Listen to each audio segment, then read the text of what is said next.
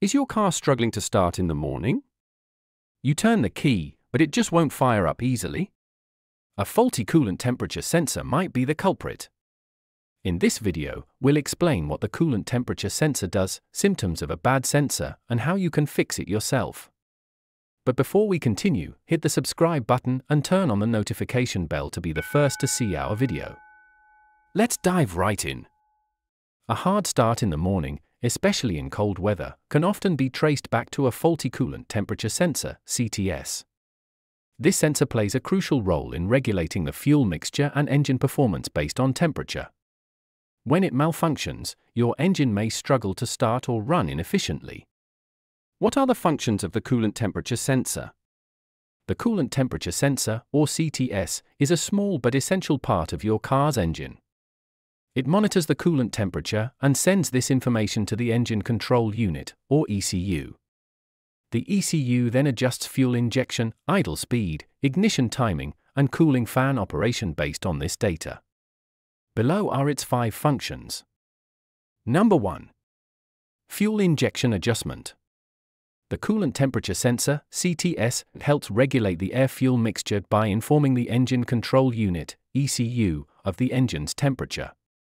When the engine is cold, the sensor signals the ECU to increase fuel injection, creating a richer air-fuel mixture. This is necessary because cold fuel vaporizes poorly, making combustion less efficient. Number 2.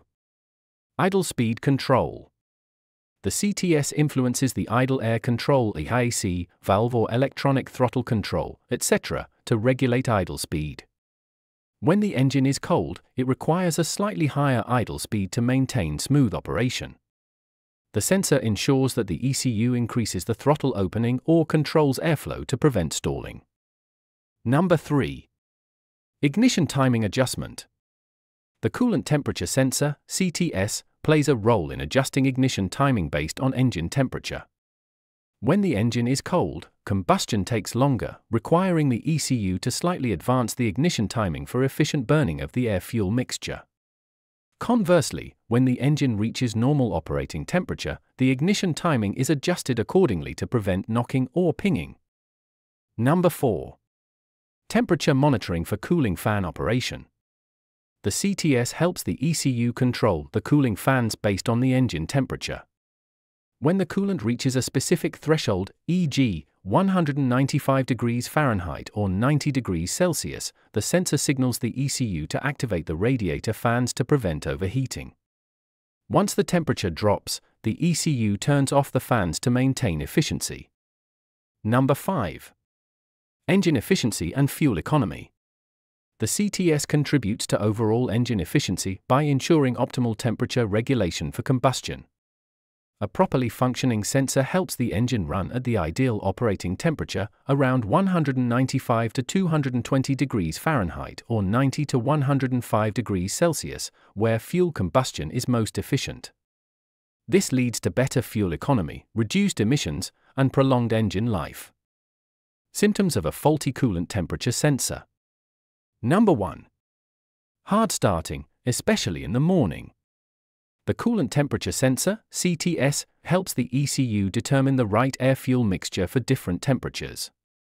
When the engine is cold, it requires a richer fuel mixture for an easy start.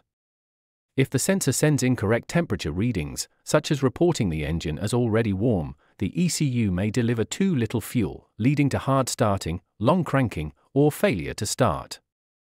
Signs to watch for. The engine takes longer to crank in the morning. You have to press the accelerator slightly to get it to start. The car starts fine later in the day when the engine is warmer. A failing CTS can mimic a weak battery or bad starter, so it's crucial to diagnose the issue correctly. Number 2. Rough idling or engine stalling.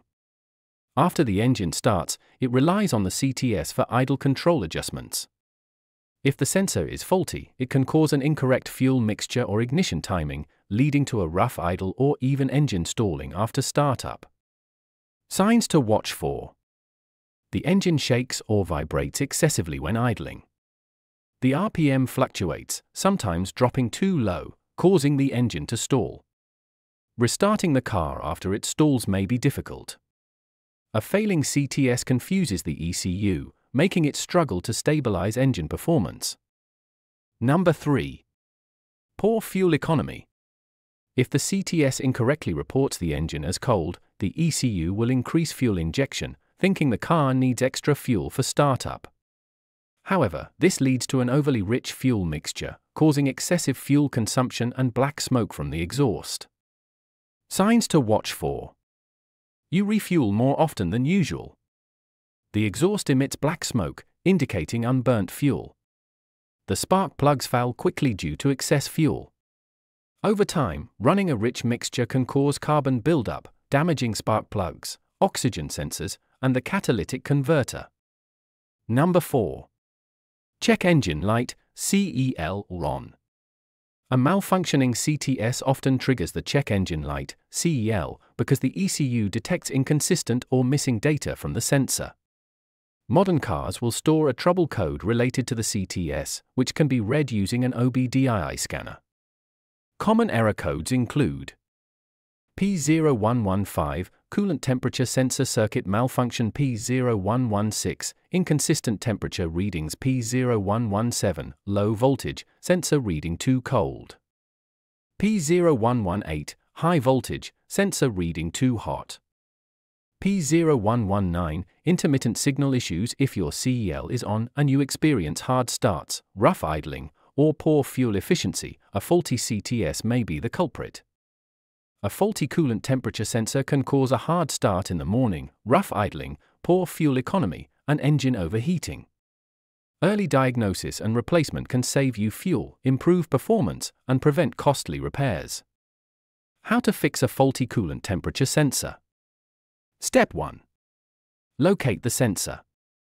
The coolant temperature sensor is usually located near the thermostat housing or on the cylinder head. Check your vehicle's manual for the exact location. Step 2. Check for faulty wiring. Before replacing the sensor, check the wiring for corrosion or loose connections. A bad connection can also cause false readings. Step 3. Test the sensor with a multimeter. Set your multimeter to ohms and test the sensor's resistance at different temperatures. If the readings are inconsistent or the sensor is completely unresponsive, it needs to be replaced. Step 4. Remove and replace the sensor. Make sure the engine is cool before removing the sensor. Use a wrench to unscrew it, then install the new one securely. Reconnect the wiring and refill any lost coolant if needed. Step 5. Reset the ECU and test. If your check engine light was on, use an OBDII scanner to reset the error codes. Start your engine and observe if the problem is resolved. If this video helped you, be sure to like, subscribe, and hit the notification bell for more car maintenance tips. Drop a comment if you have any questions. Thanks for watching.